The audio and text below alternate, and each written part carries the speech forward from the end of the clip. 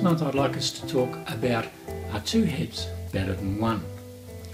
You know, it's interesting that many principals still don't understand the amazing opportunities that they can create within their agency practice by developing a culture that ensures that their teamwork between sales and property management is there.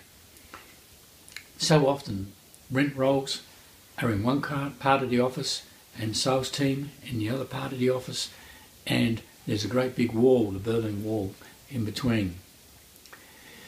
But we need to understand property management is unique because you are developing long-term relationships with each of those landlords. And if it's done properly, you can have a landlord for 20 years or more. Whereas in sales, the relationship really only lasts for about 4 to 6 months. So if we focus on developing the relationship with the landlords and building that relationship with our sales team and property managers together, bringing them together, that's where we'll see some distinct differences within our agency practice. The agencies that are growing in both sales and property management have learnt the secret of having their sales and management teams working together to nurture the landlord relationship. Information nights. Maybe if you have new staff come on, you have a meet the property manager night. You have an investment seminar. You have situations where you get involved with a builder and get the builder to come in and you promote some new investment strategies to your investor landlords. It's a great opportunity to socialise and build that relationship with your whole team present. And that's the key, is getting the whole team involved, because two heads are better than one. If your landlord knows someone on your sales team and they've got to know them over a few drinks at a social function, there's more chance that they're going to pick up the phone and give them a call when it comes time to selling one of their properties or even their own home.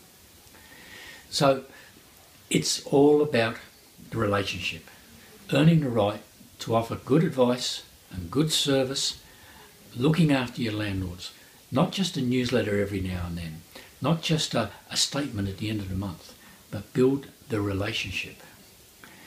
Putting this process together with a local builder enables you to help your investor or your landlord to build their quality portfolio.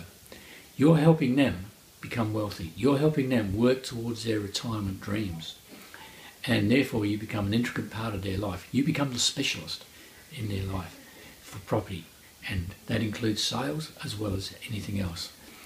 And so your salespeople can then talk to them about building their portfolios. They can talk to them about redeveloping their site. If they've got an old house on a big site, they can talk to them about renovating or developing their property, or even selling an old property to buy a new property. So there's so much more that you can do. And the golden rule is that when you're dealing with a client with that type of relationship, you're not out there fighting for the highest commission out of 1 or 2% because you've got to fight against all those other agents. You've earned the right to do business with this client. So earn the right to do the right thing with your landlord. Earn the right to get their respect and understanding. Help them, work with them, look after their interests, and when the time comes for them to sell, when the time comes to buy another property, they will invariably look after you. Thank you for listening. I trust that this tip has been of benefit to you, and as we encourage you and help you to build a better business. Till next time, it's been Chris Goodway from the Rent Roll Broker. Goodbye.